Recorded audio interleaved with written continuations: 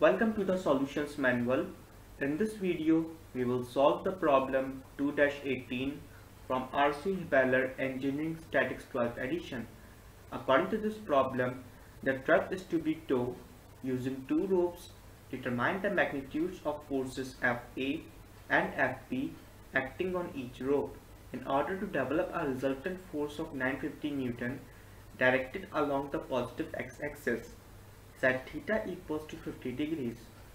So to solve this problem, we will use the parallelogram law of vector addition. For that, we have to extend x-axis and then we have to draw the projection of these two vectors.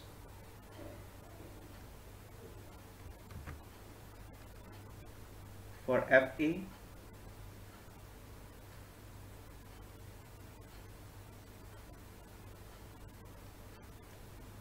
and we have to extend this vector too, and for the projection of Fb, right here.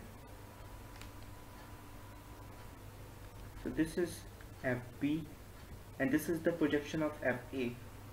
Now theta is equals to 50 degrees. This angle is also 50 degrees because it is the alternate angle, and this angle right here is 20 degrees because of the same reason. Now we have to find this angle beta. This angle is same as this angle. This is also beta. So what we can do is we have sum of the interior angles of a triangle equals to 180 degrees. So we have beta plus 20 plus 50 degrees equals to 180 degrees. So from here beta is equals to 110 degrees. Now for the force Fa, consider triangle A. Let's say this is O and this is C. Consider triangle AOC. For Fa, we can use the sine law, and we have sine 50 degrees upon Fa equals to sine 110 degrees upon Fr.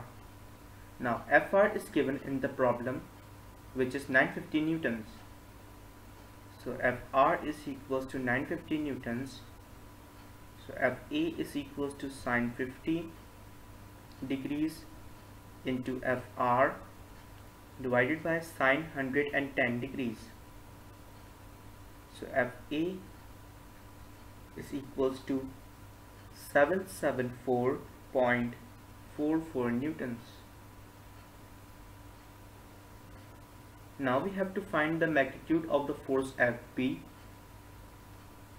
So for Fb force, we have to again consider the sine law, and we have to consider the same triangle.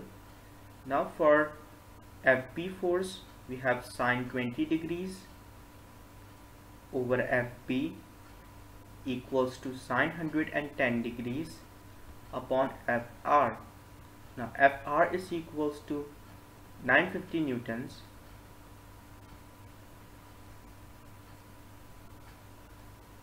So from here Fb is equals to 950 into sine 20 upon sine 110 degrees. From here Fb is equals to 345.8 newtons. Now this is the answer to this problem.